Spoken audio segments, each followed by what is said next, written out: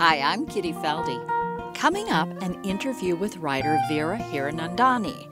But first, Book Club for Kids is a proud member of Kids Listen, a grassroots organization dedicated to creating terrific podcasts for younger ears. And we wanted to tell you about another podcast for younger listeners.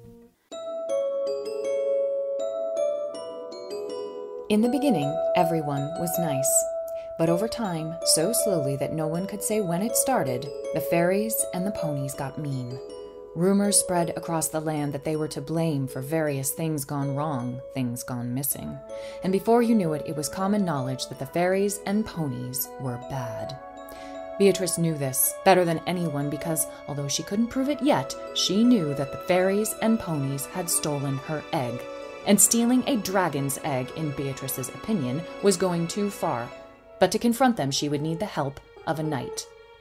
To find out what happens next, please subscribe to Fairies and Dragons, Ponies and Knights on your favorite podcast player.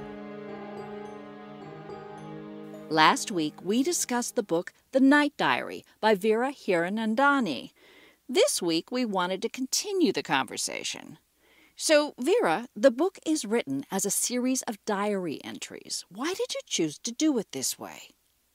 I felt like because I came up with this character who was very shy and had trouble expressing herself in other ways, I felt like the diary would allow her in a very private way to express herself in a way that she never had before. And I knew I like putting some kind of boundary on my own writing because it forces me to tell stories in different ways.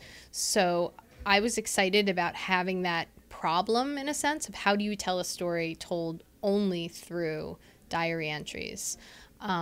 So I was definitely had some times where it wasn't working, and I thought, well, maybe I should step out of the diary and I should alternate with different points of view. But ultimately, I really liked that intimacy, so I stuck with it. What advice do you have for kids that want to draw out stories from a parent or a grandparent? Sometimes it's just hard to figure out how to get going on that. What are your suggestions about that? Sure. Well, I think certainly interviewing and thinking of the questions that you want to ask first and then asking them. And you may not get all of the answers that you wanted. So I had to fill in a lot because, again, my dad was willing to tell me everything about his experience, but it was his 9-year-old experience. So I read many nonfiction books about the history. And then, of course, the internet is an incredible place. So there are so many testimonies of people there are these oral histories that are being preserved now. So there are so many different, I listened to many stories from people traveling in both directions and what their experiences were. So Nisha's really a combined version of hundreds of stories that I listened to. And talk about, how would you describe your writing process? I mean, does it differ from project to project, or do you sort of fall into a rhythm of sorts?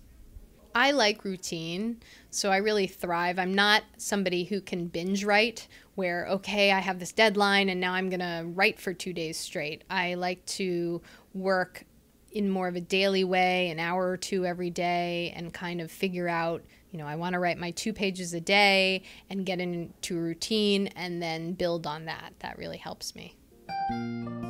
Thanks, Veera. We have interviews with dozens of other writers at our website, bookclubforkids.org. And speaking of writing, have you checked out our other podcast yet? It's called The Fina Mendoza Mysteries, and it is based on a series of mystery novels set on Capitol Hill. In fact, Book 2 in this series, called State of the Union, will be published on August 13th, and you can pre-order it right now. It's the story of the 10-year-old daughter of a congressman who solves mysteries inside the U.S. Capitol.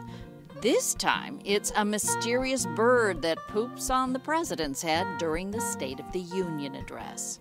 Check out the free podcast, The Fina Mendoza Mysteries, and you can pick up the book State of the Union at your favorite bookstore. I'm Kitty Felde. Thanks so much for listening.